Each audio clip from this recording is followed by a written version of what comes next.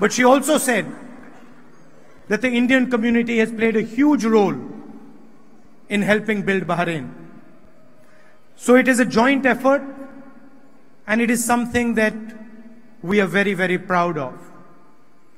And it is an honor for me to come here and address you in this great country.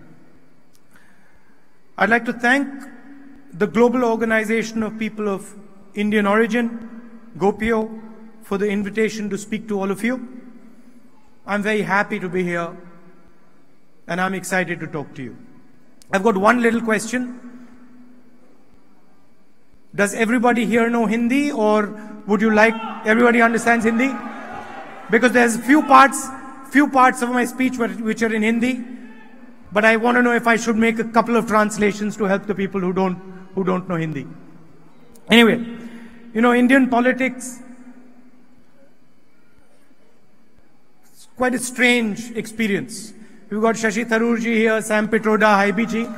It's a strange experience. You come across many different things. So I'd like to start with a little story.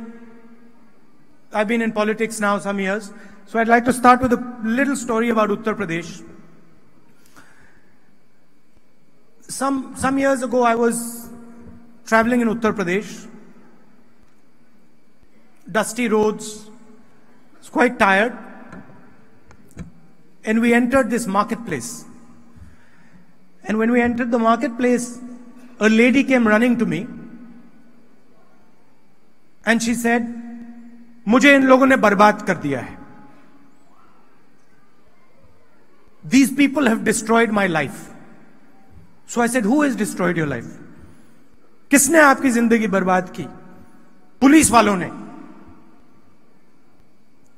The police has destroyed my life. I said, "क्यों? Why?" She said, "Because they have put a 302 case on my husband." 302 का case लगा दिया है. 302, for you who don't know, is a murder case in India. And in Uttar Pradesh, many people get false cases put on them. So I felt she was complaining about a false case. So a policeman was standing next to me, and I asked him, I said, "Why are you putting a false case on this poor lady? Can you look into this matter? Please check up what has happened." And when I said this to him, he had a strange look on his face, a surprised look. So in UP, you have to be suspicious, so I got suspicious. And I turned around and asked the lady, "बहन जी, क्या आपके पति ने खून किया है?" "Sister, has your husband actually murdered someone?" And she says, "हाँ, खून तो किया है." "Yes, he has murdered someone." So I said, "So then what are you saying to me? How can you be telling me to help you, your husband has murdered someone?" And then she looks at me in Hindi, she says, "तो फिर तुम राजनेताओं का क्या फायदा? What are you politicians doing then?" So this is the type of expectations that we have. She asked me two questions that day. She asked me what we politicians are doing. And the second question she asked me was what the politician was doing there. And these are the two questions I want to answer here. Why am I here? And what am I trying to achieve?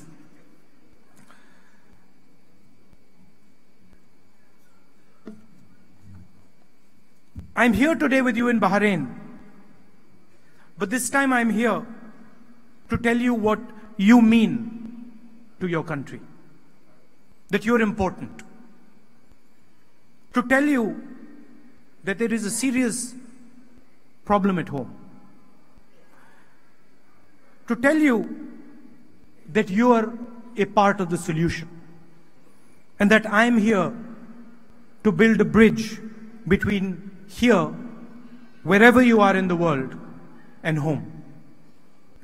I represent the Congress Party of India, a party that was born to bring the people of India together to bring people of all communities, all religions together.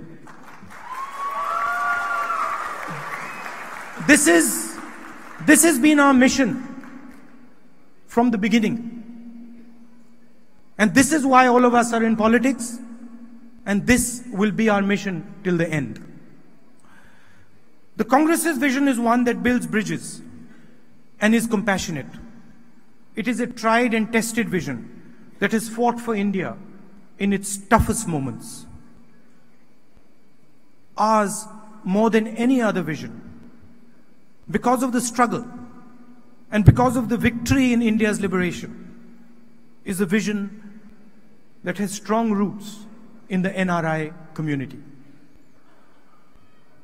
People forget this, but our greatest leaders, whether it is Mahatma Gandhi ji, whether it is Jawaharlal Nehru ji, whether it is Mr. Ambedkar, all of them were once NRIs. All of them were once what you are.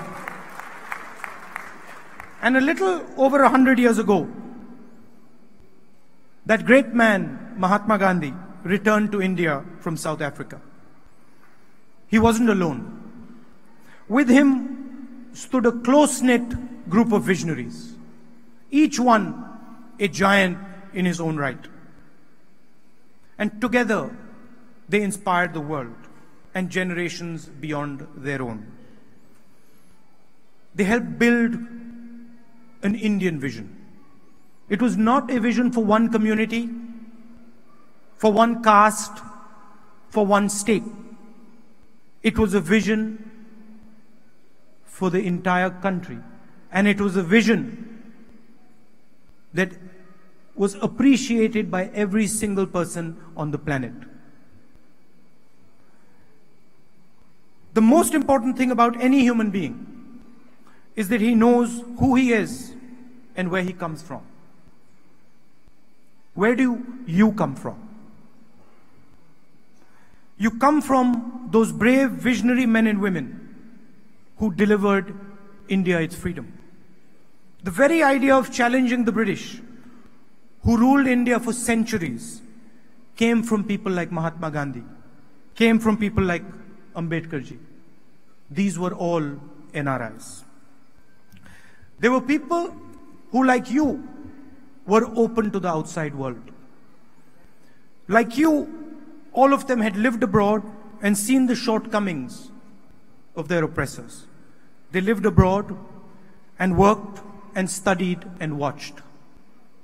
And when the time was right and their country needed them, they returned to fight for the nation they loved. India today is free, but once again, it is under threat. There are two clear threats facing our country today. The first is our government's inability to provide jobs for our people. Our main competitor, China, produces 50,000 jobs every 24 hours.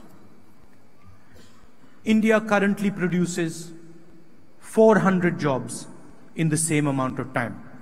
It is an important figure, so I will put it another way. What China does in 2 days takes India 1 year to do. These are not my figures. These are figures of the government of India. These are figures stated by a minister in our parliament. Job creation in India is at an 8-year low. New investments are the lowest they have been in 13 years. Bank credit growth has sunk to a 63-year low. To make matters worse, many in the Indian diaspora have lost hard-earned money because of arbitrary decisions like demonetization.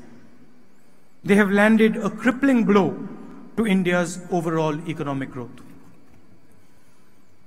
The fact is that India can simply not afford this. We are the second most populous country in the world.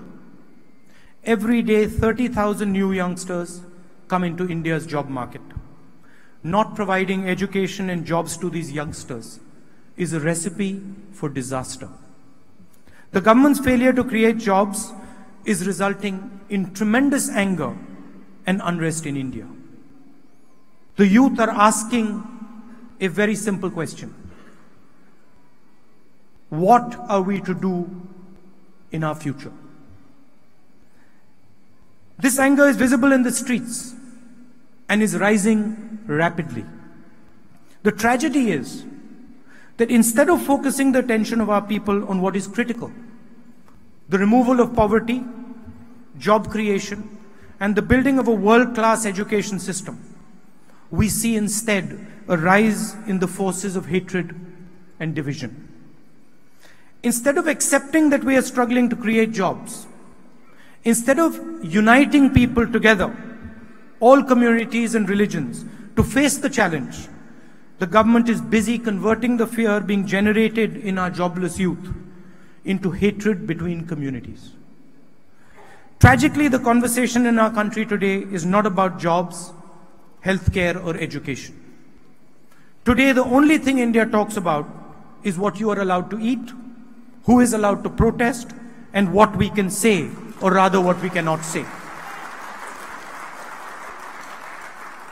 Activists and journalists are threatened, they are shot dead for expressing their views. People are killed because of their religious beliefs. Dalits are beaten into submission. Judges investigating sensitive cases die under mysterious circumstances. And through all this, the government has nothing to say. Friends, India has been taken off its path of progress. Indians at home and abroad are shocked to see this ugly effort, which seeks to deviate us from our ancient philosophy and from the path our country has followed for thousands of years. This is not a fight that can be won without you. It is a fight to return us to our beloved ideals. You, your openness, your skills, your talent, your tolerance, your patriotism is what India needs today. You have shown us and the world how you have built the countries you have journeyed to. You have lived with people of different nationalities, different religions, different philosophies, and you have done so both by learning from them and by teaching them about our great Indian traditions and heritage. India today has the largest diaspora of any country in the world. More than 16 million people of Indian origin live abroad. The countries of the Gulf region are among India's most important trading partners. The largest numbers of Indian expats live here. India is also the largest remittance receiving country in the world. You send almost $70 billion. That is 3.5% of India's GDP.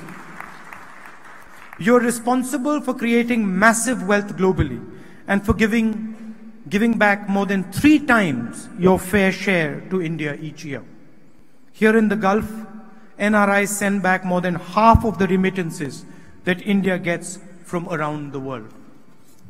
Many of you and your ancestors came to these foreign lands with nothing but dreams. You came empty-handed. And out of those dreams, you have built entire nations. All of you in this room are proof that India can bridge any gap that is put before it. And no global vision for India can be built without you.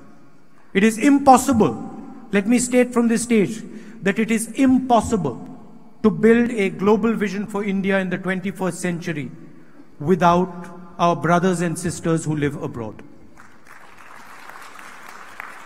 Together, we must steer India back to its original strengths. We need to make India the centerpiece of ahimsa, of non-violence, of compassion. We need to bring our conversation back from violence and hatred to one of progress, jobs, and love between our people. And we cannot do that at home without our largest skill base on the planet, all you people in this room. I've not come here to tell you anything really. No. I've come here to ask for your help. I've come here to ask you for your skills, for your guidance, and for your understanding. We need you to help us fight these forces of anger and hatred. We need you just as we needed you, and our ancestors needed you in 1947 to protect the idea of India that we so dearly love and cherish. Thank you.